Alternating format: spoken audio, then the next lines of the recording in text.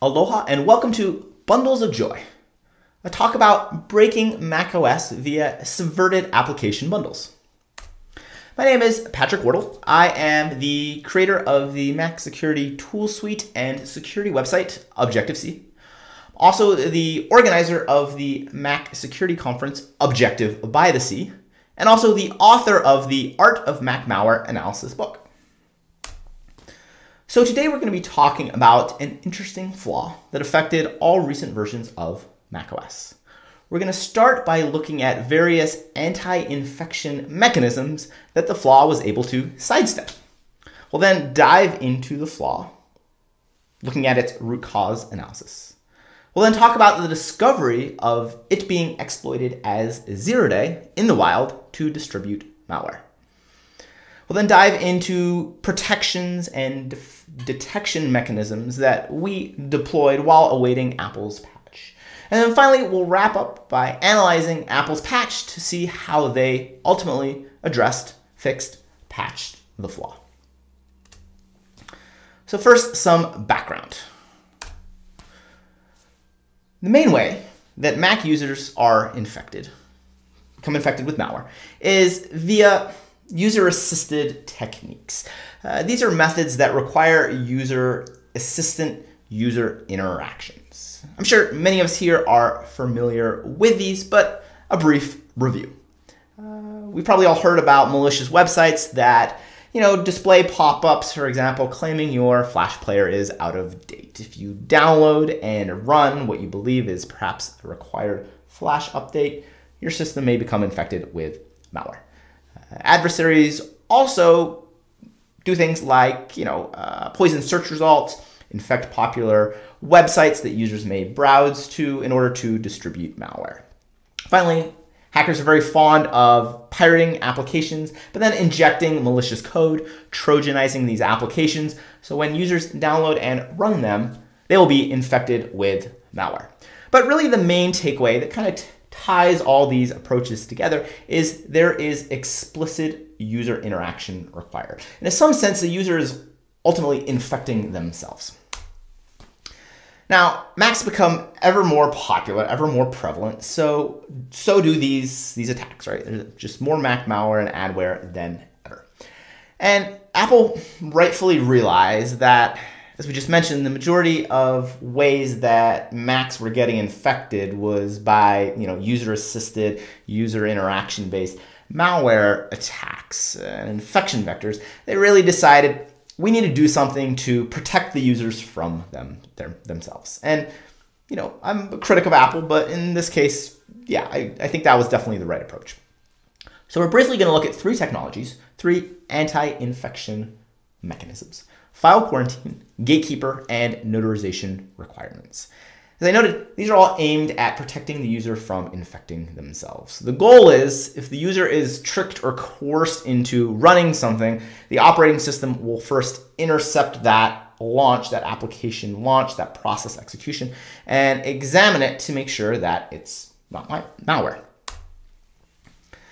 Now we first need to talk about the quarantine attribute. The quarantine attribute is something that is added to essentially all downloaded items, either by the application that's downloading it, for example, the browser, or the operating system. And it is an extended attribute that basically tells the operating system, hey, this item is from the internet. When the user then goes to launch the item, for example, launch the application that they just downloaded, the operating system will see if the quarantine attribute has been added. And if so, it will then perform a variety of checks, gatekeeper, notarization, file quarantine checks on that item. So the quarantine attribute is kind of the catalyst for those checks. You can examine if a file has a quarantine attribute via the xadder command. As you can see on the slide, downloaded some malware from the internet, and as expected, the browser and the operating system slapped that quarantine attribute on the item. So if we were to go launch this application, the operating system would perform all its anti-infection mechanisms, its checks. So the first anti-infection mechanism that Apple introduced was all the way back in 2007.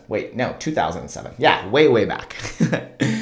And this technology is named file quarantine. And in a nutshell, it basically will display a prompt to the user saying two things. First, hey, the item you're about to launch is from the internet. And two, it is an executable application.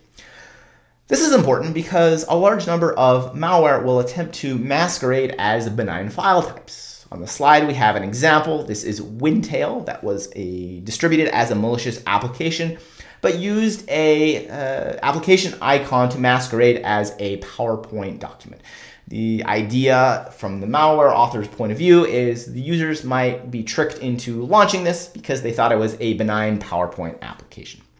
However, file quarantine would jump in the way and say, hey, wait a minute, user, just to make you aware of this, just to make sure you know that this is actually an application, and if you run it, you might infect yourself. So a good warning, but the problem, as is the case with most warnings, users would simply click allow, open, thus still infecting themselves. So Apple had to, take the next step, and that next step was Gatekeeper, which was introduced in 2012. In a nutshell, Gatekeeper will block unsigned applications from running. Basically, when the user launches an item that they've downloaded from the internet, the operating system will intercept that, and Gatekeeper will check to see if it's validly signed. If it's not, it will block that. That was a good approach because at the time, the majority of Mac malware was unsigned. Of course, the shortcoming was that malware authors simply began signing their malware. It's pretty easy to fraudulently obtain or steal a legitimate code signing developer ID, which would then allow you to sign your malware, which would then allow you to, bypass or sidestep Gatekeeper. So Apple had to respond yet again, which they did in 2019 with the introduction of Notarization.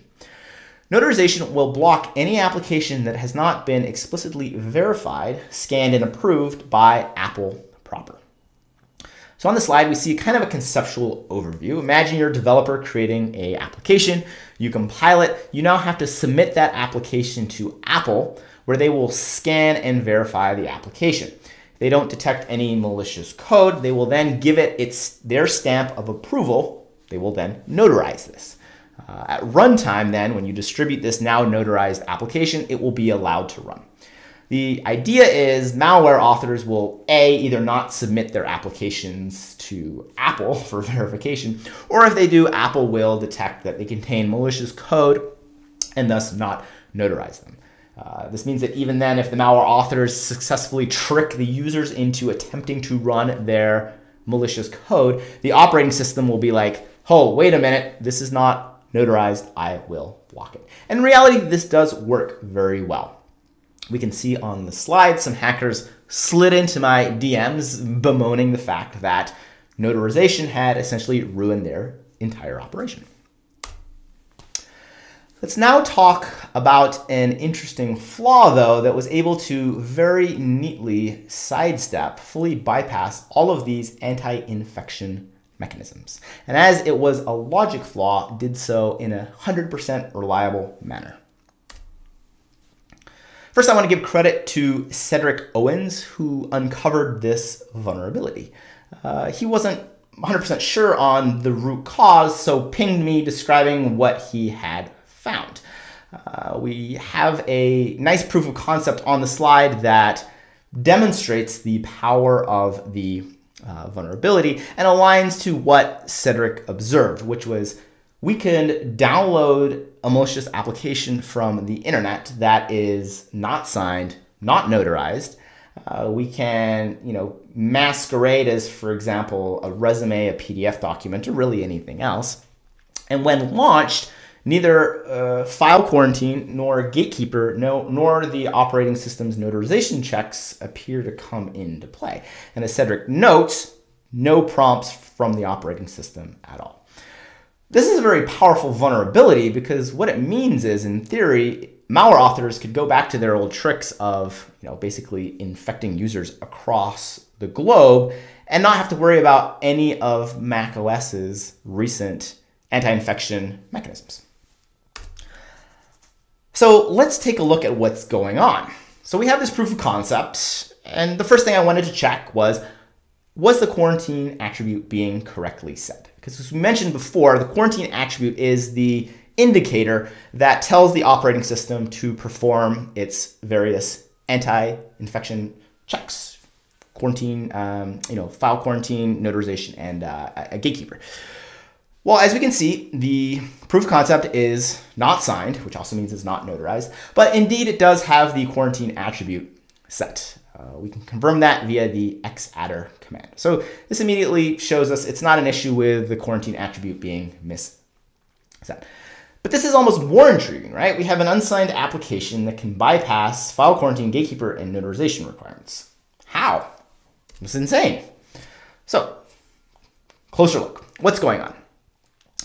Well, if we look at the contents of the application, we notice two very interesting things. And I'll point these out because you might not be super familiar with application bundles. The first thing is, if we look at an application, .app, which is really a special directory structure, we see that it only contains three things: a contents directory, a macOS subdirectory in that contents directory, and then a file named POC in that macOS subdirectory. Now, if you're familiar with normal application bundles, you'll be like, wait a minute, where is the info.plist file? The info.plist file is a metadata file that describes information about the application, and it is always present in normal applications. I thought it was required, but apparently not. The other interesting thing about this proof of concept application is that the main executable component, named POC, was not a MacO executable, which is the standard executable file format on macOS, but rather a POSIX shell script, a bash script. Now, rather interestingly, there is a popular developer script on GitHub that will package up applications in exactly this manner. The idea is if you have a script that you want to, distribute to Mac users, if you package it up as an application, it's way easier to both distribute and for users to run. They can just double click on it and the operating system will take care of it. The sad or laughable thing about all of this is this Appify developer script would actually package up applications in this manner, which inadvertently would trigger this same flaw. So if you're looking for bugs in macOS, sometimes all you have to do is use open source developer packaging tools. Insane. Okay, so we have this bare-boned script-based application, right? No info.plist file, and its main executable component is a script. And we'll see these are both prerequisites for triggering the flaw. As we also saw in that proof of concept, when we download and run it, there are no prompts, as there should be, because the quarantine attribute has been set and this malicious proof of concept application is unsigned from the internet, non-notarized. So there's some flaw in the operating system. My interest was piqued. I wanted to figure out exactly what was going on. Where was the flaw? The problem, though, was that when you launch an application, when you double-click an application, there is no less than half a dozen applications, system daemons, and the kernel, which all get involved with parsing, launching, classifying the application. It's incredible. I gave a talk about this at ShmooCon a while back, talking about another gatekeeper flaw, but you can see there is a myriad of apps and daemons and frameworks that are all working together. And again, this is problematic because the flaw is somewhere in here. But this is a lot going on. Where do we even begin? So my idea was, I'm going to start by looking at log messages to see if there is some interesting log message that can point me at least towards the right application daemon, framework, or kernel code where this vulnerability might lie. And what I decided to do was launch 3 applications and basically diff their log messages to hopefully point me in the right direction of this flaw. So the 3 apps were all from the internet, all unsigned. The first one was a standard application, meaning its executable was a MacO executable. It also had the common info.plist file in its application bundle. Second application was a script-based application. So its executable component was a bash script, but it still had that info.plist file. And then finally, we had our proof of concept, which is script-based, but is also missing the info.plist file. Now, before we can look at the log messages, we have to enable private logging. Recent versions of macOS suppress a lot of information from the logs, which is not helpful when we are digging into the internals of the operating system in an attempt to find a flaw. Long story short, we can install a profile which turns on private logging. Posted a link in the slides if you're interested in this. But once this is installed, all data will be logged, which is great. So now let's run the three apps and basically diff their log output. Starting with the standard application, the MacOS-based application that contains the info.plist file. Two things pop out. First and foremost, we can quickly identify that the syspolicy-d binary, the syspolicy daemon, is the component of the operating system that is ultimately responsible for evaluating and classifying applications, binaries from the internet, ultimately saying, should they be allowed or not? It is the arbiter. So we can assume, and as we'll see, correctly assume that this binary is where the logic flaw resided. There's a lot of interesting log messages here. I've highlighted what I think is the most indicative, and that is the results of the GK or Gatekeeper check. And we can see there's a variety of numbers, the path of the item. But interestingly, at the bottom it says GK eval was allowed, 0, false, show prompt 1, and then a log message saying the prompt was shown. This is what we expected, as this is an unsigned application from the internet. So the log messages correspond to what we see. That is a prompt being shown to the user saying this application is not allowed. We execute the second application. This is the script-based application with the info.plist file still.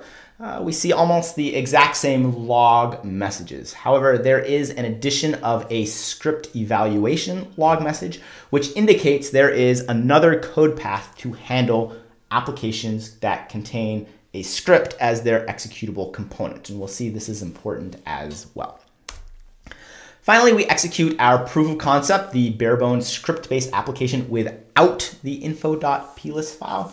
We see it goes down the same script-based evaluation code path, and also the scan results are printed. Interestingly, though, there is no messages about the app being blocked nor a prompt being shown, which is also what we saw when we launched the proof of concept. It was not blocked. There was no alerts, no prompts. So now let's kind of diff these 3 log messages and really point out the very subtle but very indicative differences. So the only differences are actually in the scan results, specifically in the GK evaluate scan result message. For the applications that contain the info.plist file, we can see an evaluation result of 0. Whereas for our bare bones script-based application that did not have the info.plist file, we can see that the scan result was a 2. Also, as we can see in the log message, the system identified it as not a bundle. So to summarize, a evaluation type of 0 will result in a prompt in the application being blocked, whereas an evaluation type of 2 will be allowed with no prompts. Interesting. So now let's look into both how and why this type 2 is returned and ultimately what it means. I just mentioned it actually means that the application will be allowed. At least we saw that through our experiments. So now let's look at the code to confirm that this is really the case. So we're going to reverse engineer syspolicy-d. This is the daemon that's responsible for making the decisions about whether an application should be allowed or blocked. If we reverse engineer the evaluate scan result method, we can see that it explicitly checks the evaluation type. And if the evaluation type is set to 2, it does 2 things. First, it invokes a setAllow method to set something to be allowed. This is a flag saying, yeah, this item is allowed. And then it returns, skipping all the logic that would present the prompt to the user and block the application. Now we can see this in the static analysis of the binary, right, in the disassembly, but we can also confirm this in a debugger. So I was debugging the syspolicy daemon, set some breakpoints, and we can see that after this code has executed on our proof of concept application, which is allowed, we can print out the value of the allowed instance variable and see it set to true. We can also print out the value of the would prompt flag and see that it's no, which means, as we saw, our application is allowed with no prompts. So we've confirmed that what we saw experimentally is realized in code, but I still wanted to know, why was this evaluation of type 2 assigned to our proof of concept? Clearly incorrectly. So where does it come from? What returns it? Well, if we look back in the code, still in syspolicy D, we see a method named determine gatekeeper evaluation type for target. And there are various methods that are called upon the application bundle that's about to be launched. For example, our proof of concept. So first is a method, is user approved? And since we're not yet approved, code executes into this if statement. So we continue within it. There's then another method that's called, which is script. Since our proof of concept application is a script-based application, this method returns true, meaning we then go again into the next code block within that if statement. We then see two things happen. First, we see the R15 register set to the evaluation type of 2. Okay, cool, this is what we're looking for. And then we see a third method call to a method called isBundled. And if that returns false, it exits. Now, as we can see in the debugger prompt, this method returns no or false for our proof of concept application, which means we're going to jump to that leave label. If we look at what that leave label does, it simply moves the R15 register into the RAX register and then returns that. So now we understand where that evaluation type 2 is being set. And it looks like it's being returned because of our application not being classified as a bundle, which is strange, but let's look into that a little deeper.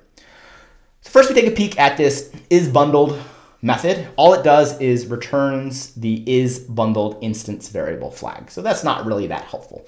But what we can do is we can look back in the code to figure out where this instance variable, where this flag is set.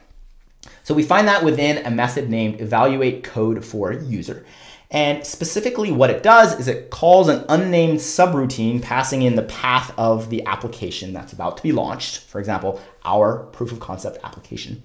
And then the return value from that unnamed subroutine is passed to the setIsBundled method, which sets or updates the isBundled instance variable flag.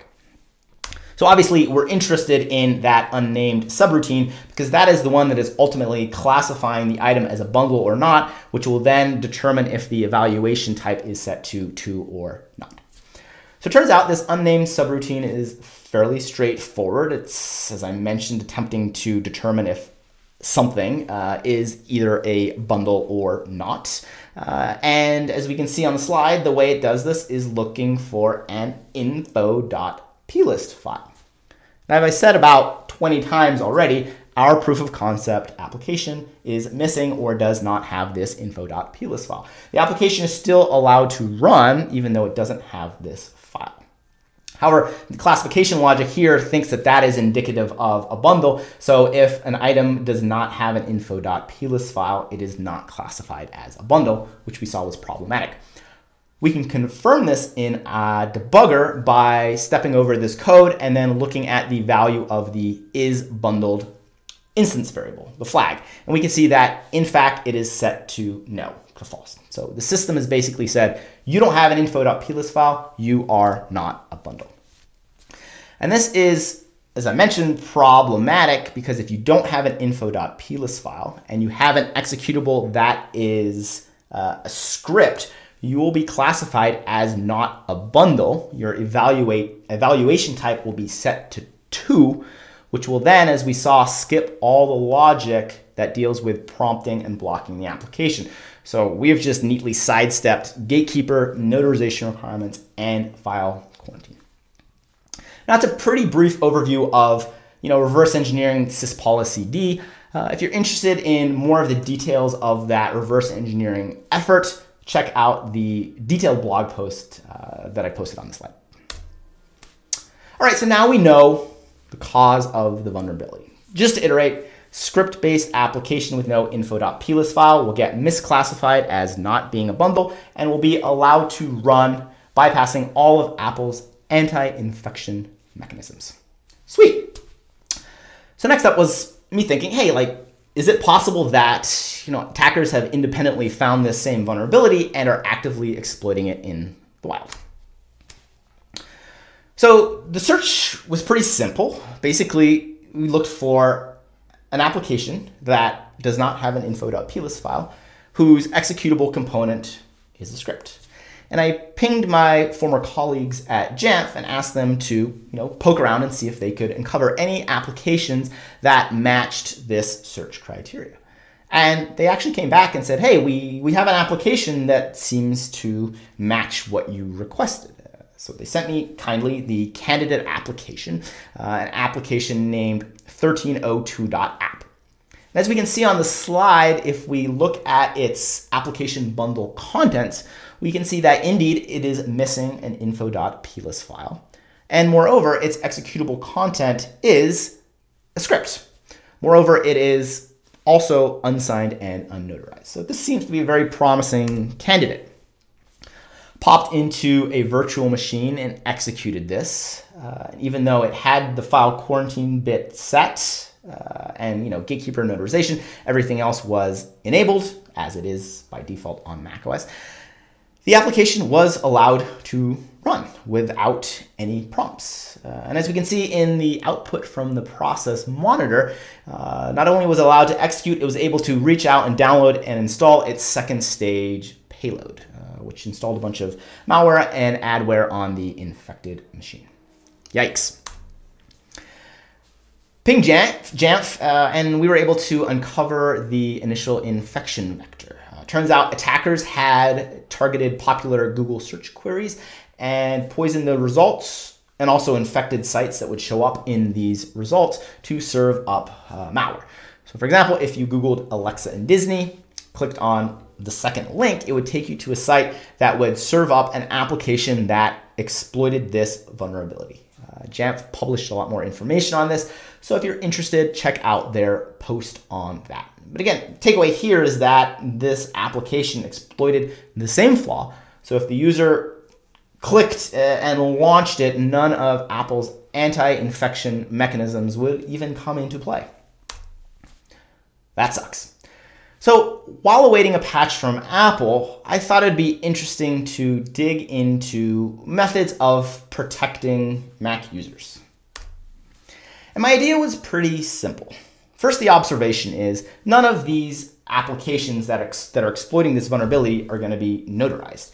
So why don't I simply detect and block the execution of any downloaded code that has not been notarized? Again, while waiting for an official patch from Apple. So I thought I could do this in, basically 4 steps. First, detect whenever a new process was launched. Secondly, once I detected this process was launched, classify it as coming from the internet and being launched from the user. This was important because, I wanted local items to be able to run, and also if there was something that was already installed, downloading updates, I didn't want to get in the way. So I basically said, I only want to focus on applications that are from the internet that the user has launched. And then because macOS has this flaw and we can't rely on its anti-infection checks and its notarization logic, can we then explicitly check if that item is notarized, meaning it's been scanned and approved by Apple, which this malware obviously won't be. And if it's not notarized, simply block it. Turns out this was actually pretty easy to do. So first, we can leverage Apple's endpoint security framework, the ESF. And this is a really powerful user mode framework that allows us to register for operating system events such as process launches. So here's a snippet of the code on the slide. We can see we're registering a new endpoint security client, and we're telling it we're interested in the event auth exec. The auth exec event tells the operating system, hey, please invoke my callback anytime a process is about to be launched, and I will tell you if it's authorized or not. So it allows you to be the arbiter. I've blogged more about the endpoint security framework, posted a link on the slide if you are interested. Okay, so now we have a callback that's going to be invoked by the operating system every time a new process is launched. So the first thing we want to do is we want to check if this is an item, for example, an application that the user has launched from the internet. And there's a variety of ways to do this, but the easiest way is simply to check its app translocation status. App translocation is another security mechanism built into macOS that was in direct response to research I published and presented at DEF CON 15, which involved dilib hijack attacks.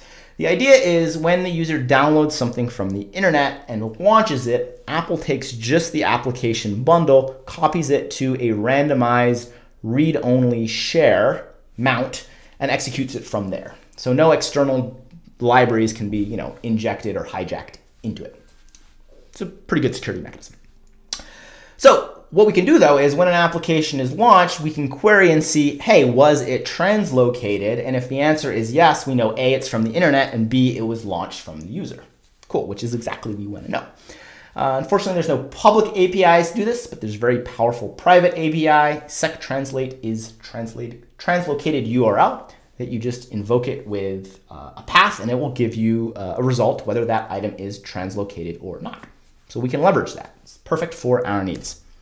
And then finally, we need to see if this user-launched application from the internet is notarized or not. Apple provides a public API to do it, the sec static code check validity API. You can invoke this API with a requirement. So what we do is we initialize a notarization requirement and then make this API call, and it will set a flag whether the item we're examining is notarized or not. So if we put this all together, and I did within an application I wrote called BlockBlock, it's fully open source, available on GitHub, we can now generically prevent the execution of applications, even ones exploiting this vulnerability as a 0-day. So there's a screenshot on the slide. We double-clicked this executable, this malicious 1302 application that was exploiting the vulnerability as a 0-day. The system intercepts the application launch. Because we've registered with the endpoint security framework, invokes our callback. We see this item has been app translocated because the user is launching it and it's from the internet. We check and see that it's not notarized. We then alert the user saying, hey, just to let you know, blah, blah, blah, blah, and essentially blocking the execution of the exploit. Hooray, this is great. So we have a pretty good way to protect against this, again, while awaiting a patch from Cupertino. But I also wanted to figure out, was there an easy way for us to examine a system to ascertain, to determine had it been infected or not? Answer the question, was I exploited? So I kept analyzing syspolicyd and looking at the log messages, and there was an interesting log message that we can see on the slide. Basically says updating flags, and then has the path to the item that was analyzed, was classified, and then a number. And so what syspolicyd does, we mentioned it's the arbiter, it's the one making the decisions about whether an application should be allowed or blocked.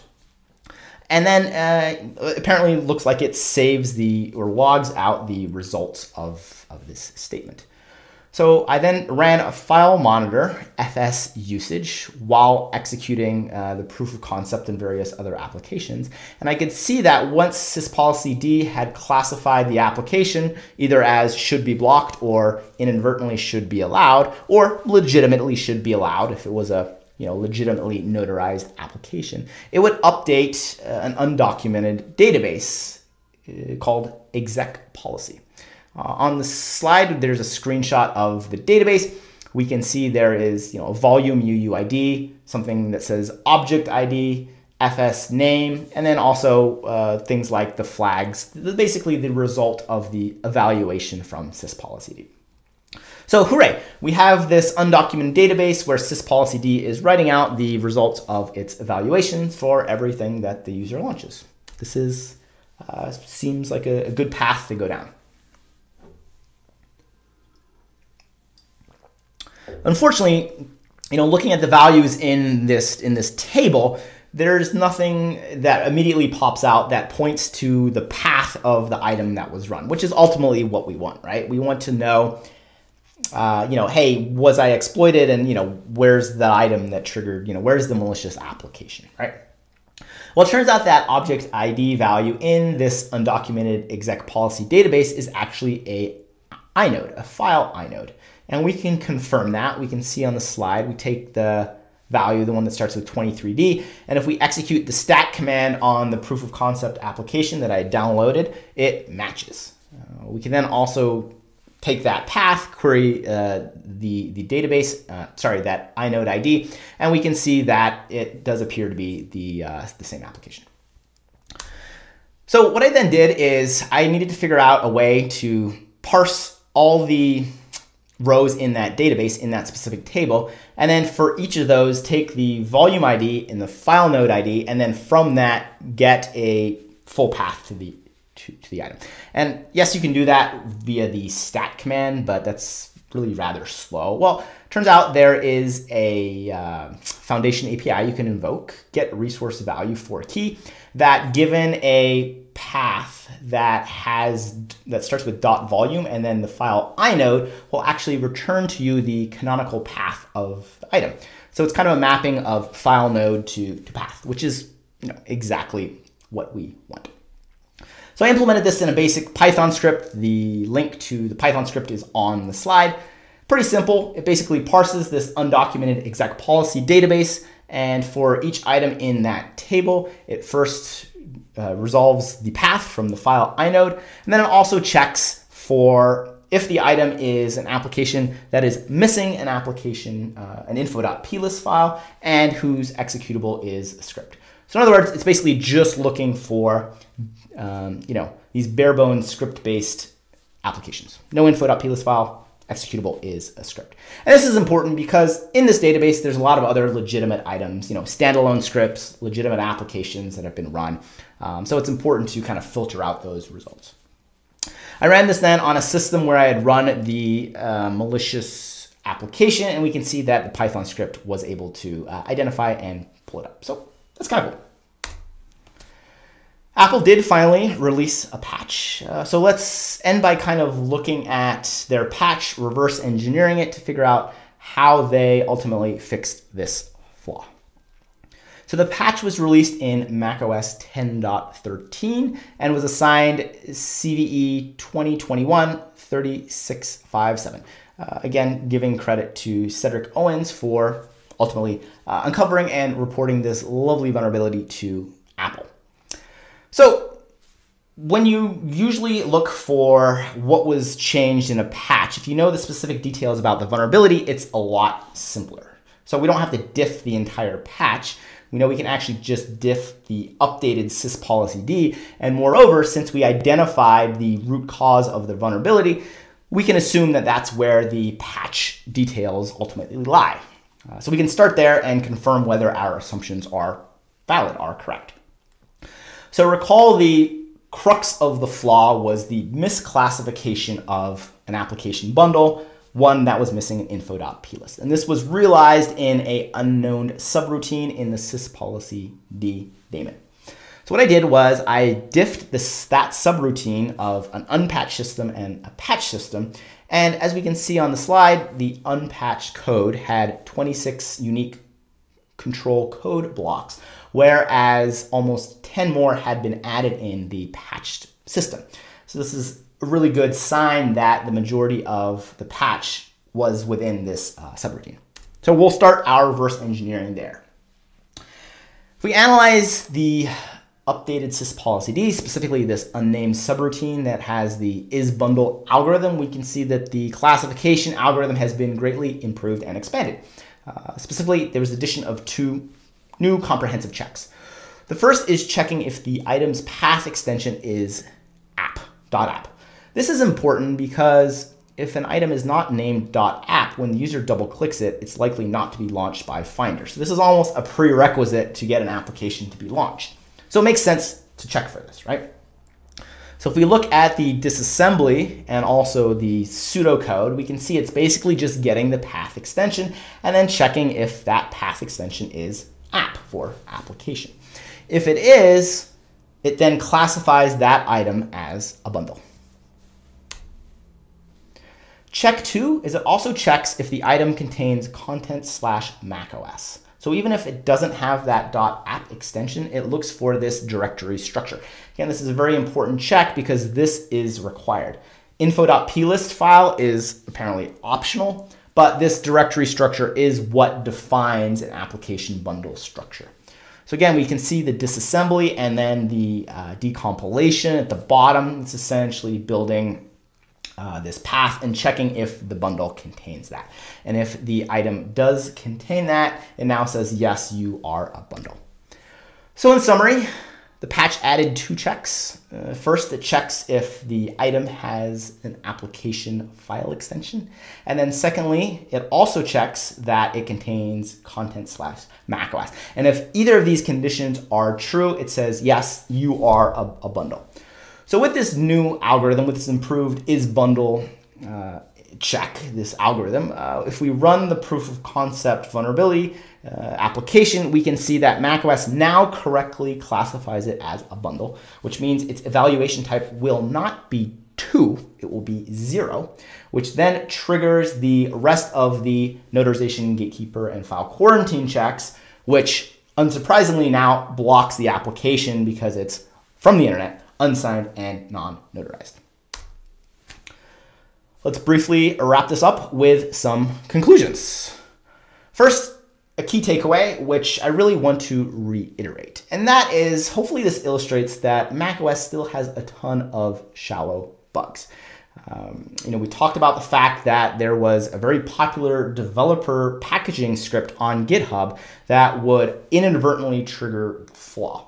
So, you didn't have to do some crazy fuzzing or reverse engineering. If you actually just packaged up your application, your script with this, it would trigger this flaw and bypass all of Apple's anti-infection mechanisms. And we see this time and time again. Really, to me, illustrates that large components of macOS have never been audited, and there's a lot of very low-hanging fruit that still can be found. And these vulnerabilities, while shallow, are still very impactful, right? Being able to bypass all of Apple's anti-infection mechanisms, that's huge. And again, as a logic flaw, 100% reliably. We also in this talk talked about, the root cause analysis of the vulnerability, talked about how Apple and macOS does application classification and did so incorrectly. We showed that, unfortunately, attackers were abusing this flaw as a 0-day in the wild, but luckily we were able to provide some protections and detection strategies while Apple was awaiting a patch. And by reverse engineering their patch, it does seem that they comprehensively addressed this flaw. I also hope this talk inspired you or gave you some ideas, some tools, some techniques for you to go out and do your own splunking around the operating system, your own reverse engineering, malware analysis, or even, security tool development. And if you're interested in these topics, there's some more resources I briefly wanted to share. As I mentioned, I'm the author of The Art of Mac Malware. It is a book on analyzing Mac malware. It's free online. So if you want to learn more about Mac malware and how to become a proficient Mac malware analyst, check it out. Again, free, open source. I also organize a Mac security conference. It's coming up at the end of September. A lot of really amazing speakers talking about Mac and iOS security topics. So if you're interested, check that out. Finally, I want to thank, first and foremost, you for attending my talk, either virtually or in person. I also want to thank the organizers of DEF CON for putting together this conference, especially in these trying times.